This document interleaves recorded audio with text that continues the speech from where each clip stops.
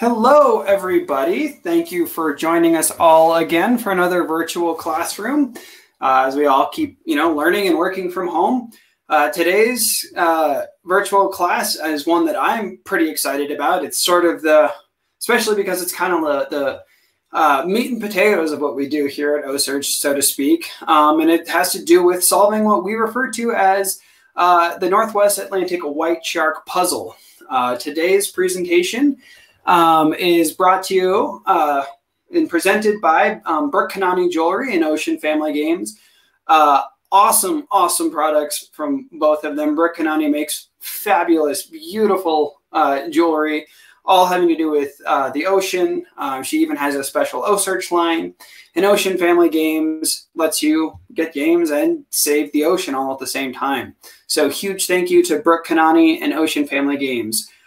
Today, our presenter is Lindsay Lochner. She's an OSearch Education Ambassador.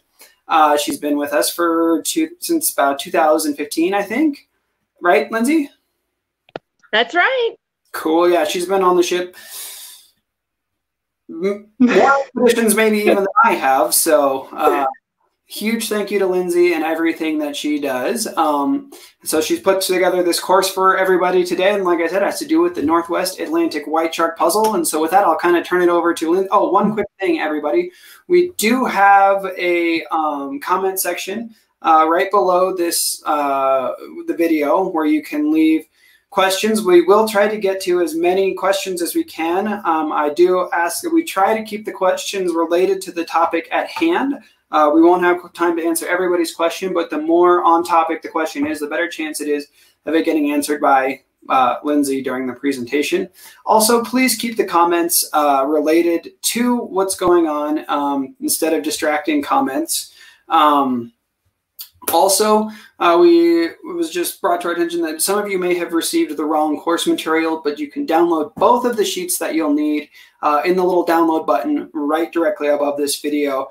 You can download those and follow along with Lindsay's plan. So with that, Lindsay, I will turn it over to you to discuss the Northwest Atlantic white shark puzzle and why that is so incredibly exciting.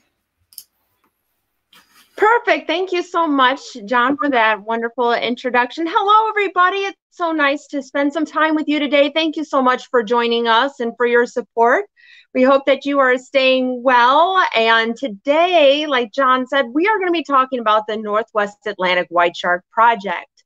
And the materials that you'll want to use, or the curriculum or activities that we'll be using today, include the North Atlantic White Shark Inquiry page, where you can follow along as I chat about the North Atlantic White Shark Project, and go ahead and fill in that sheet as we go. Or you can also download the other activity that's included for free, where you can actually cut out the puzzle that we created around Una Amaki's track, who we'll talk about today, and see how all these pieces fit together in order to learn about the life stages and life history of the Northwest Atlantic white shark. So that's what we'll be doing today. And with that, I think we should just go ahead and dive right on into it. So you might be asking, what is the North Atlantic white shark puzzle? Well, it's the research that we're doing in the Northwest Atlantic about white sharks. It started in 2012 when OSearch went to Cape Cod, Massachusetts, to start to gather data that we did not have about white sharks in the Atlantic. And you might say, well, why white sharks? Why not choose a different species of shark? Well, white sharks are very important to the health of the ocean. They are apex predators. They are maintaining the balance of the ocean. If we were to lose our sharks or lose white sharks out of the Northwest Atlantic, you would see consequences. You would see populations of different animals increase, which would affect other tiers of the food chain. And the vocabulary word that you would see is a trophic cascade, where the pieces of the chain fall apart and you no longer have a healthy ocean. White sharks are not only eating healthy animals too, they're also taking care of other populations like dead, dying, or sick animals. And when they feed on those kind of animals, it keeps them from reproducing, right? Which leads to healthier populations. So that's really important. They are maintaining all of that balance. And we know that we're losing around 275,000 sharks every day to things like unsustainable fishing practices with bycatch. Sometimes they're taken for their squalene liver oil. Their liver is very important for buoyancy in the ocean. Unfortunately, the oil from sharks can be found in different products that we buy. So it's important for us to be informed consumers and think about what we're buying and what's in them. As well as shark fin soup and other reasons why sharks are being taken out of the ocean. So at 275,000 sharks a day, that's around 100 million sharks a year.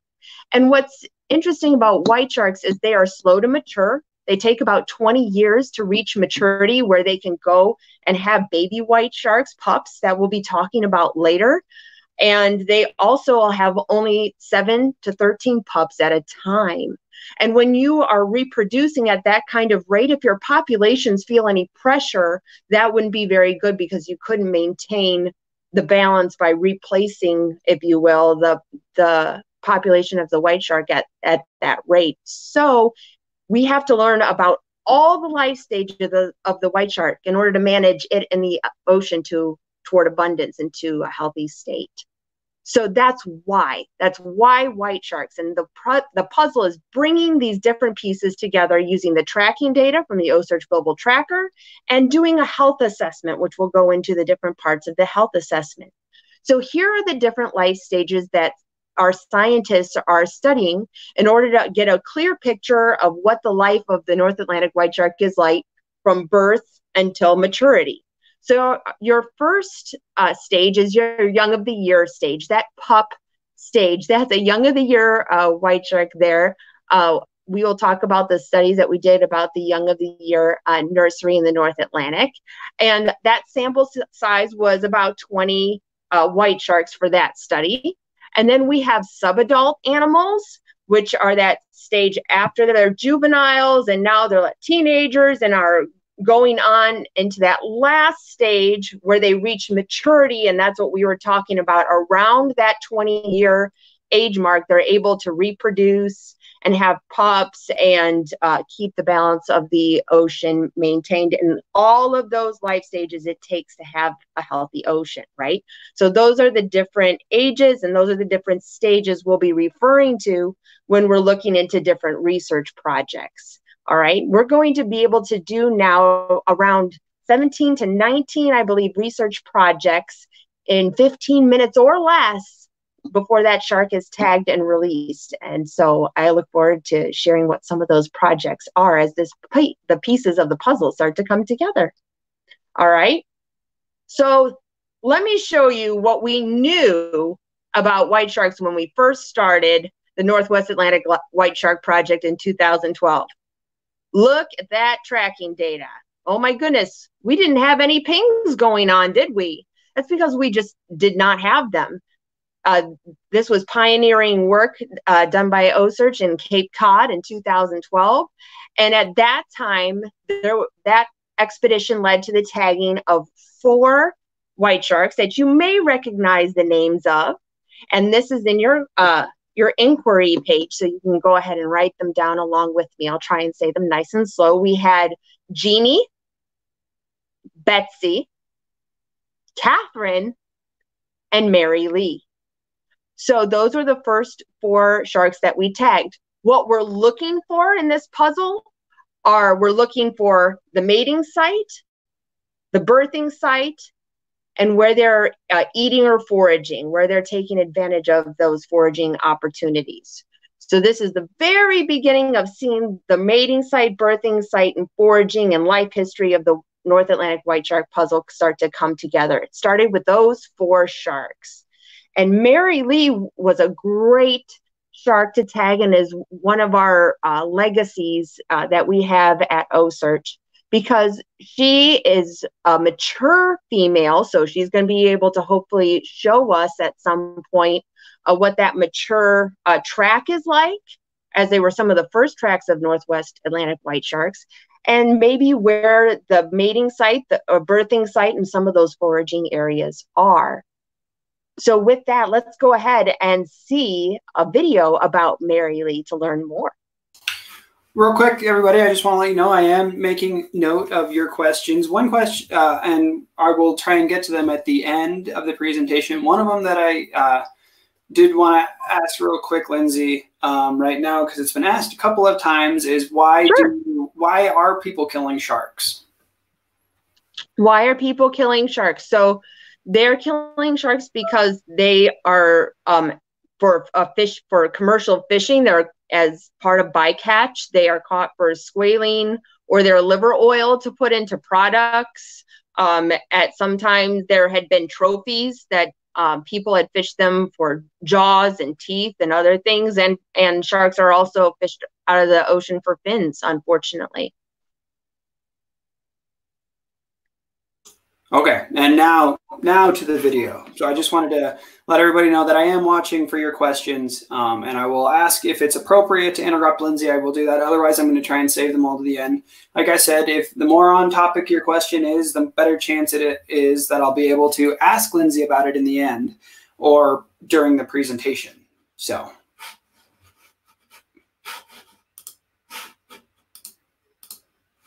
Head that way, I think, Brad. All right, what do you think? You're halfway between yeah. She's turning at you, Brad.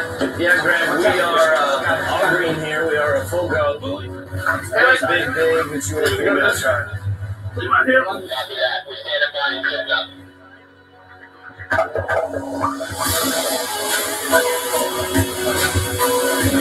Let's have one. All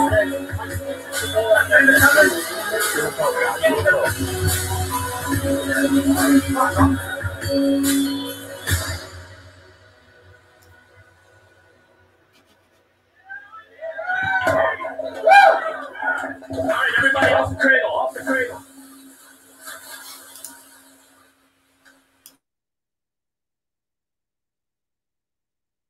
So the pings that you see right here, this is the track that we'll be referring to about Mary Lee. These pings are a result of having a spot tag that was placed on her dorsal fin. It has a 5-year battery life, and when her fin comes up and out of the water for about 30 seconds, there are 2 copper points on the tag.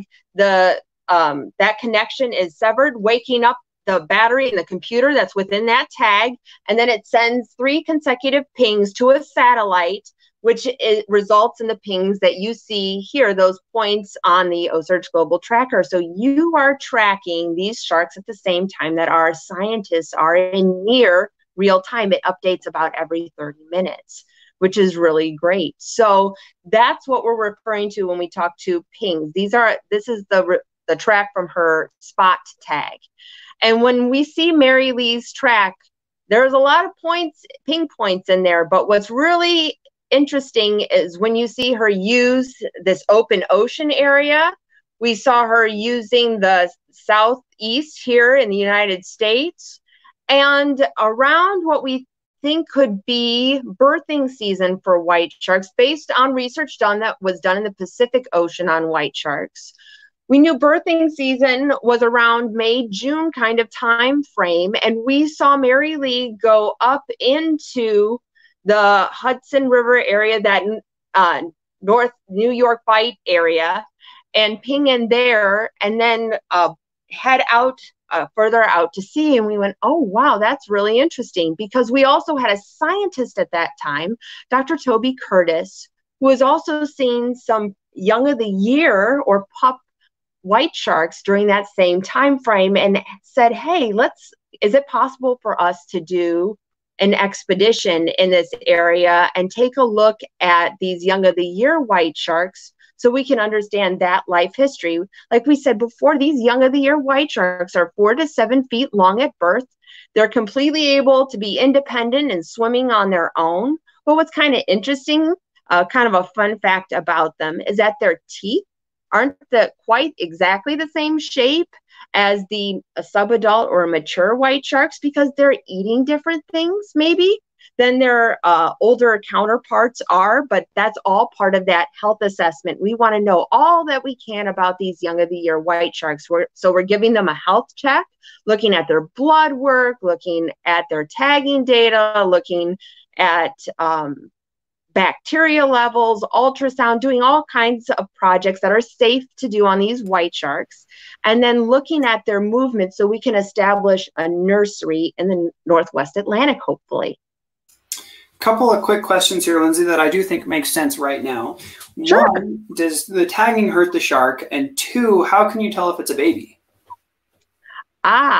Well, you can tell if it's a baby because of its size mostly. That's a really good estimate of the age of a white shark, or about any shark, is its size in relation to what its overall length will be when it's an adult. So when you see a young of the year that looks like a mini adult white shark, and you're looking at identifying that species and then look at size, that's how you know what age it is. And I'm sorry, what was the other question? Does tagging the shark hurt them?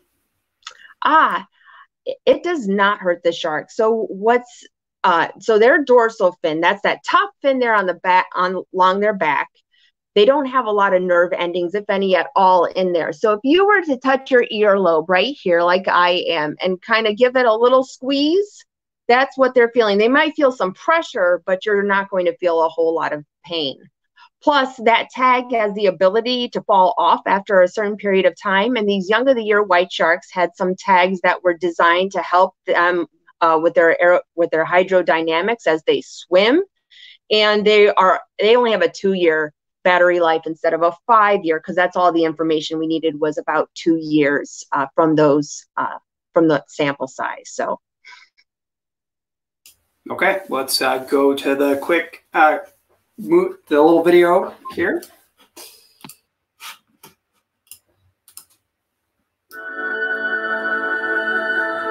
Or maybe why then you get fired up.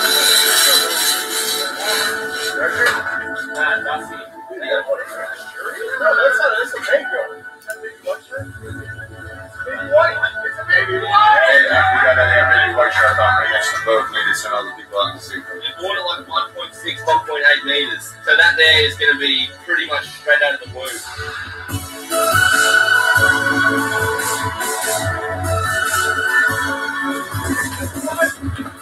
Watch out. Scientists, watch out on the line. Watch out on the line. Well, we got word that the contender has another baby white shark, so we're getting the lift ready and walking the shark over to the boat. We're standing by to perform the tagging. No white sharks on the week, and then see what 12 hours. Up. Forward. Nice job. All the way up to the deck. Quite a bit bigger fish. So we caught the fish last night. It was 142 centimeters. We're trying to do some research. It might be the smallest white shark ever tagged in history. And that, if you believe the birthing site is May or June, that means that fish could have been as little as 2 months old. This is clearly a much older fish than the one we captured last night. It'll be interesting to see what the science say, if they think it was just one a little earlier this year, or perhaps this is a 1-year-old fish or a 2-year-old fish. We'll have to dig into the science a little bit to understand that. It's significantly bigger than the one last night, which was clearly a young of the year. And this is a male. This is the first male shark we've caught, and I believe it will be spot tagged in North Atlantic history. We have 6 female white sharks tagged, and this will be the very first male. Everybody has to live. So now we wait. We let the shark wake up. We have to let them spit the hose out of their mouth on their own, because the hose is pushing the water through their gills right now. So when it's underwater, it creates like a venturi, and they just get this really great flow. Now it's swimming. Oh, it's swimming. Fantastic. There he goes. Yeah, that's it. Good luck on the way. There he goes. Oh, excellent. Swim strong, huh? Yeah. Way to be patient, bro. Very well done.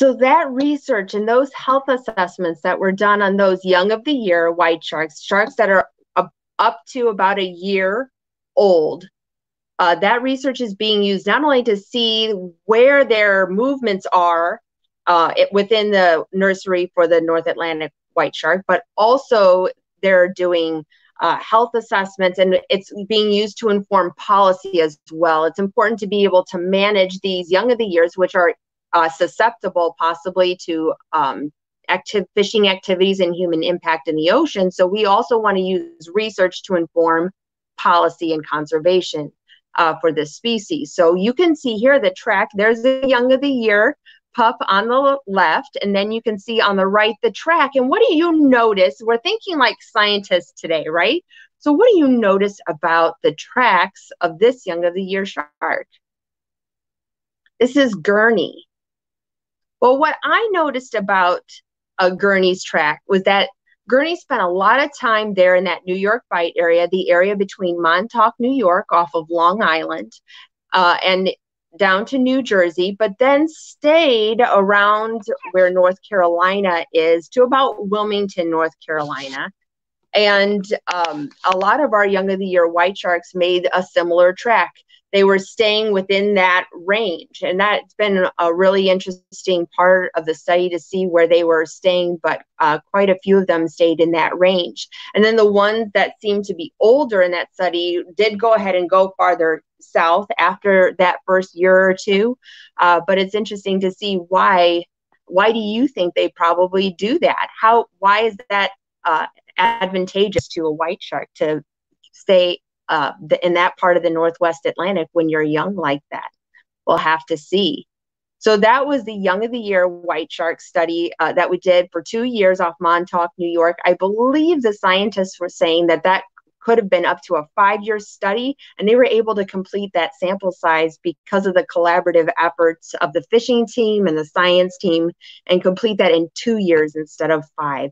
And that's really fantastic because we want to learn at a fast rate so we can enable change and policy and conservation. So now that we've taken a look at Mary Lee's track, she's a mature female, and we've taken a look at young of the year tracks now. She led us to the White Shark Nursery in the Northwest Atlantic.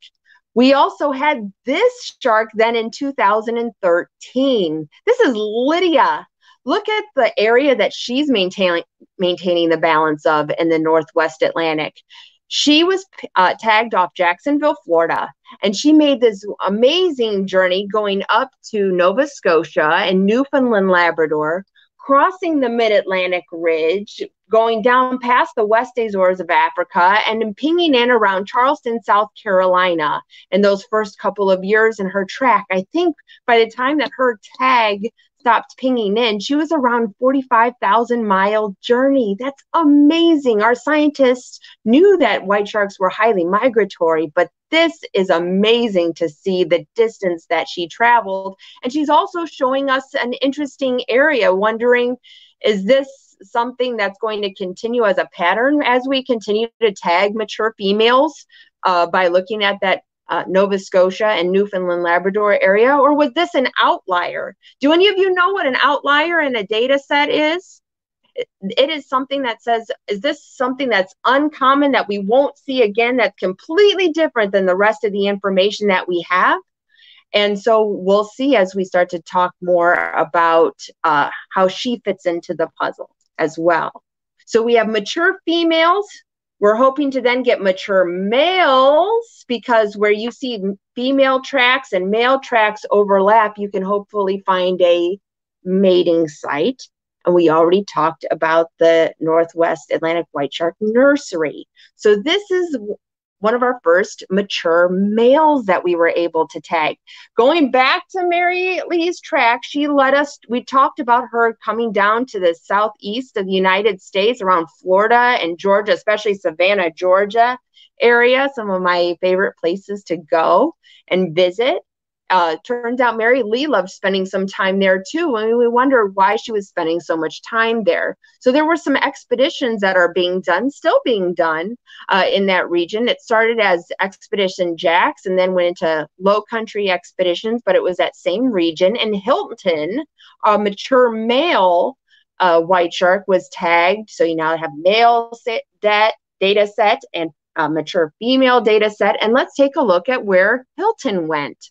Hilton made a really interesting coastal track along the coast of the United States, even went onto the Gulf side of the Gulf of Mexico of Florida, which is really interesting. And then also made his way where we saw Lydia's track just a moment ago. He also went to Nova Scotia and Newfoundland, Labrador. I wonder what that means. We'll have to discuss that some more as we go along today.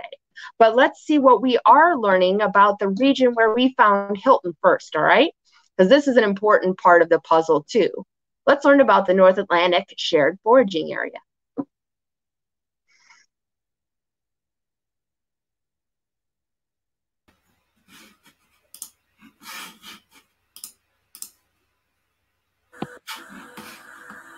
One of the really fascinating things about working here in the Southeast is, the sharks that we tag here have really led us to new discoveries, namely with places that we didn't really understand that these sharks used all that frequently. The first one for us was Lydia, and was the first shark on the tracker anyway to venture into Atlantic Canadian waters. But at the time, we weren't sure if that was an outlier or not. And then came Hilton, named after Hilton Head, South Carolina, and Hilton really showed us the area of Nova Scotia, using that area multiple years in a row, potentially showing another summer habitat for the population.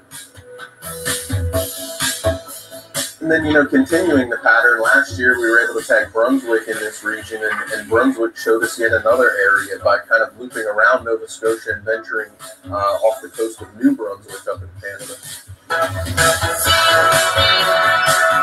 So, as it seems that most of the population during the winter months come down into this region, it's really important for us because we can sample sharks that are potentially from anywhere in the population because they are concentrating in this region as the waters cool further north. Any new shark that we tag in this region, has the potential of leading us to new areas and to new discoveries.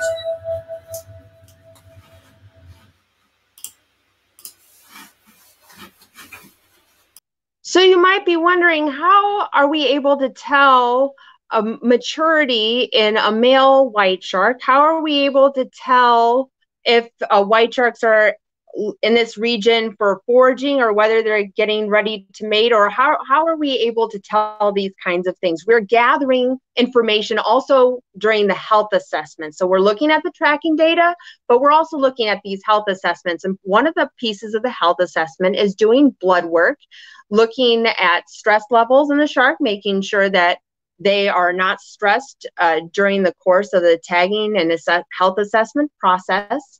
And we're also able to look at the plasma within their blood and take a look at their hormone levels and kind of get an idea of what their hormone levels are like during the course of a year when we do expeditions at different times of the year to see how they're changing and seeing when they might be ready to mate, as well as looking at sperm. You'll see all kinds of really cool health assessments here coming up soon. But these are white sharks that we're tracking right now in the Northwest Atlantic Shared Foraging Area. We think this area is being used for feeding grounds for these white sharks. You have different zones where you have different prey items available to white sharks throughout the year. You have a lot of marine mammals in the north, and we saw during one of our expeditions that we'll talk about that they are feeding on marine mammals in Nova Scotia or in Cape Cod. And then you have sport fish like redfish and drum and different kinds of sport fish in this region. And are they feeding on those, or are they feeding on marine mammals too? What is going on with this foraging piece of the Northwest Atlantic Shared Foraging Area? So we're looking at these sharks and noticing quite a few of them are here in that Northwest Atlantic Shared Foraging Area. And it'll be interesting to follow these. These are sharks that were tagged in Nova Scotia. And we'll go ahead and see in the video how that piece of the puzzle has started to come together. But this is Una Amaki's track. See, she was there in the NASFA region, and then she went ahead and pinged in along into the Gulf of Mexico side of Florida too. So she is also teaching us a whole lot about that mature shark track. So let's go ahead and talk about the video here and learn about our white sharks in Nova Scotia, what we're learning about them, because now we've had Lydia lead us there. Catherine actually went up there too from Cape Cod Expedition. And now Hilton has led us up there as well. So let's take a look at what's going on with white sharks up in Nova Scotia when we went up there this past fall and the fall before.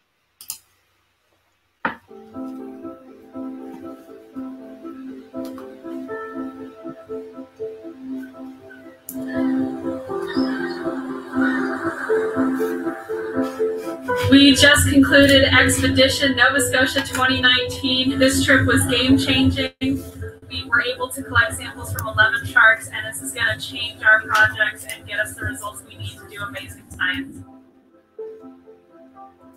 It's been tremendous to see what actually happened on this expedition. There are more sharks here than anyone ever dreamed of. Sharks of many different profiles, males and females, young and old, and everything in between.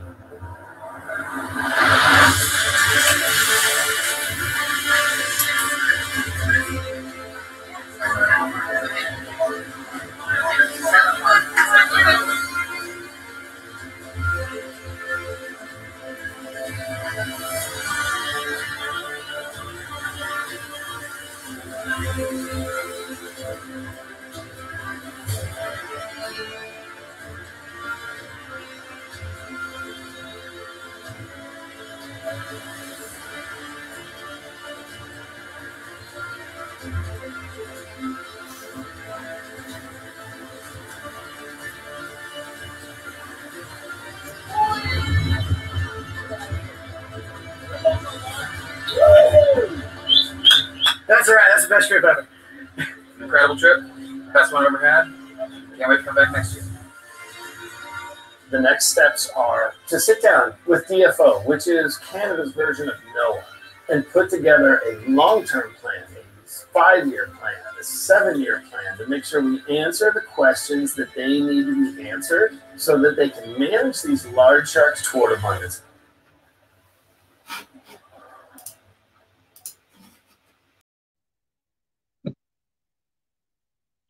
So we followed mature white sharks up to Nova Scotia, asking some questions about their life history. Is this a possible mating site for white sharks in the North Atlantic? What are they doing here? As you saw in the video, you saw that there were many different life stages that ended up being up there in Nova Scotia. So we have some research still that's left to do. One of those really important sharks that we were able to tag this past year, though, is Una Amaki. And Una Amaki is amazing. She's one of the biggest sharks that we've tagged, but she's also a mature female. So we're wondering, where is her track going to lead us in the puzzle of the North Atlantic white shark? Is she going to lead us to a different area entirely? Is she going to show us a second birthing site in the Northwest Atlantic? I have a lot of questions about what Una Amaki is going to be able to show us. But what's really cool is to be able to follow her. She went over to the Gulf side of Florida around the DeSoto Canyon. And when these researchers tag our sharks, they're using that spot tag, which we talked about, which is giving location data. But they also put on what's called a PSAT tag. It's a pop-up archival satellite tag. And what it does is it records data on their dive profiles by measuring light.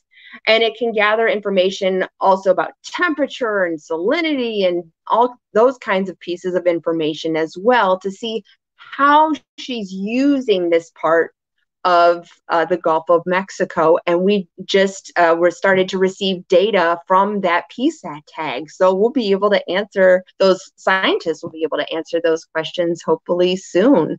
So you can track Unamaki on the app or on OSearch's website and follow along with us as we see where she's going to show us where these sharks are going next.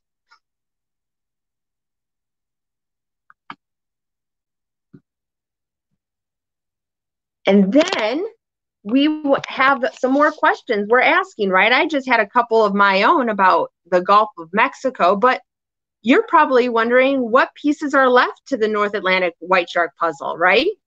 Well, we need to complete a sample size. What's a sample size? Well, it's important for science. Scientists need a certain number of sharks in order to draw conclusions about their hypotheses, in order to draw conclusions about what they're researching, right? So this means that we need about 20 young of the year white sharks, for example. That was the sample size for that study. So we still have white sharks that we need to tag, not because it's a made up number, but because it's a scientific number. It's what our scientists are driving us and telling us what they need in order to be able to get the information they have. If we had just done a study on Mary Lee and said, oh, she must be all the information we needed about the Northwest Atlantic white shark mature female puzzle, we wouldn't have had Lydia, right? And Lydia showed us a whole nother area that they're using.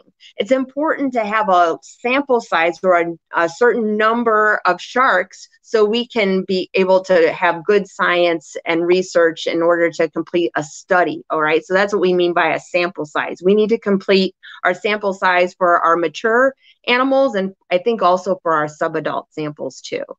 Mating sites. What's going on? We still are doing research on the mating site in the Northwest Atlantic Ocean.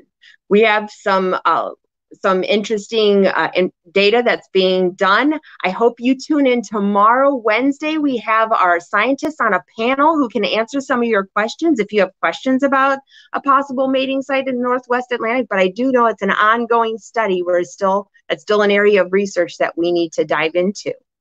And last, we're wondering what the region that these sharks are going into, what role they play in that puzzle. So is the Northwest Atlantic shared foraging area only for foraging, or is there also something else going on there? What about Nova Scotia? These are all still questions that we still need to answer. And we started in 2012, and this is still an ongoing, wonderful project. I think that Chris Fisher, our expedition leader, has been saying that we're hoping to be able to wrap the North Atlantic white shark puzzle up in the next few years so these scientists can publish their studies. And that would be really wonderful, because another part of what we do at OSearch is taking that amazing research that our scientists are doing and using it to inform policy or laws or fisheries management. And that research is directly connected and integrated into the curriculum along with the OSearch Global Tracker.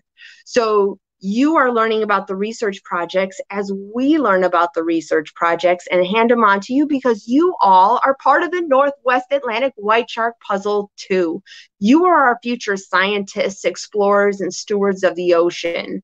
It's going to be you who come up with maybe a cool new tag in order for us to understand better about our different shark species in the ocean. And also what you can do to help sharks is be able to talk to other people. You can be the educators and share what you know about sharks so other people can care about them and learn about them too.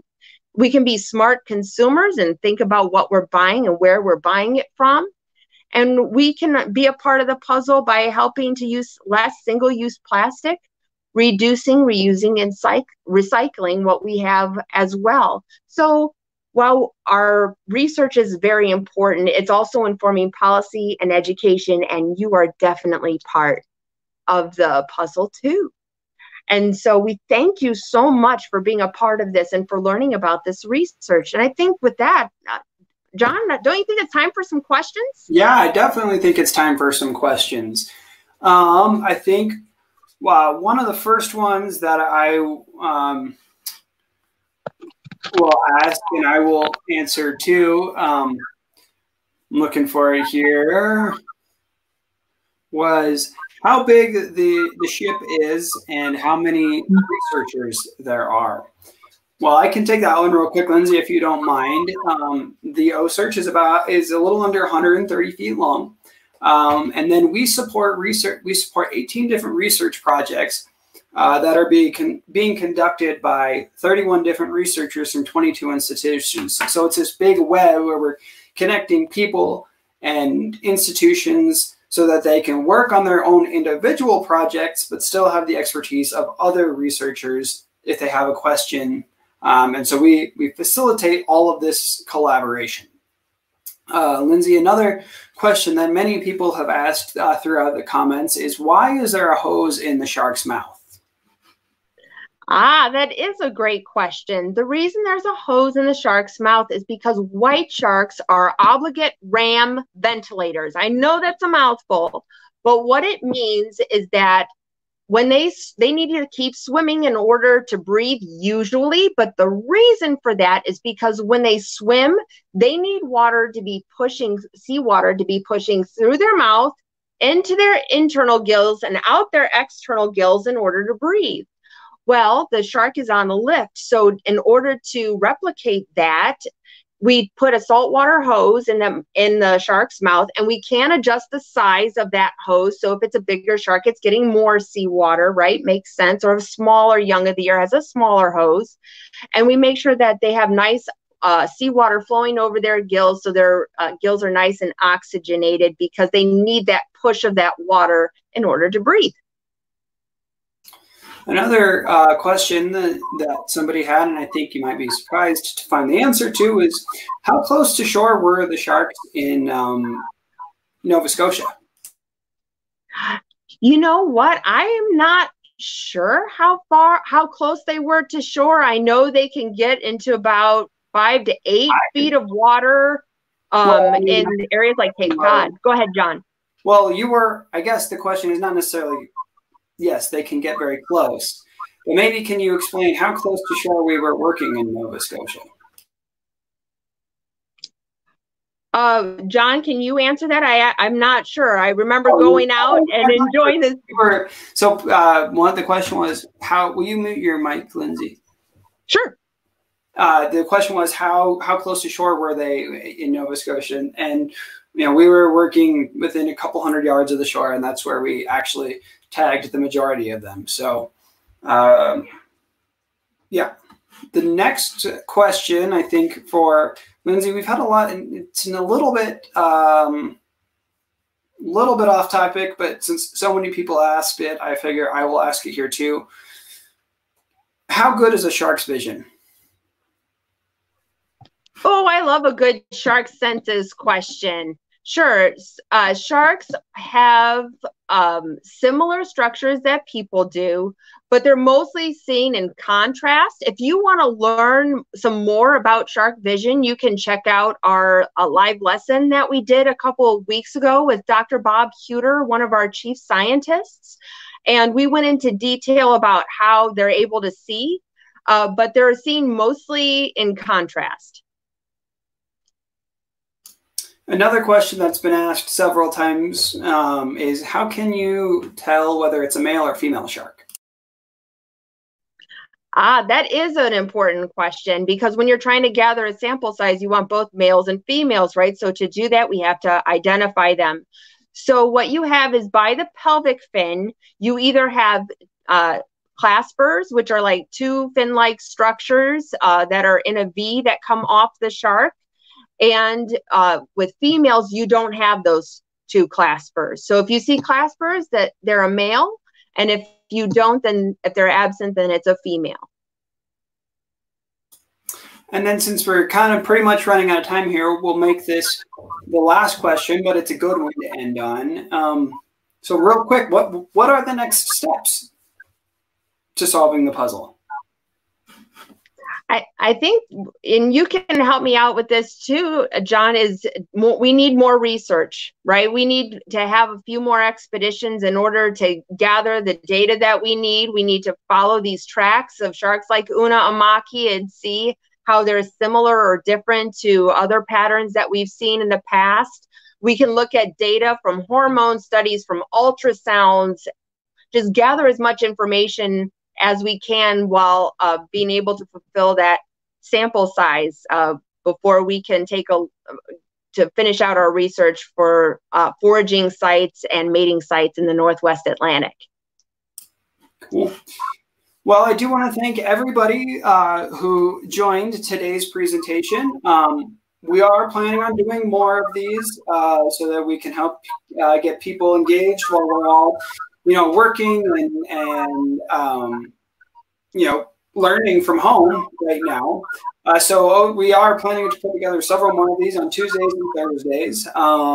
So keep an eye out on all of our social media channels for when those classes will be happening, for chances to sign up. And I've been having a lot of fun doing these. Lindsay, have you? Yeah. So we're gonna keep doing them. So stay tuned, and we look forward to seeing you all next time. Thank you so much, everybody. We hope you learned a lot today, and we hope to see you again real soon.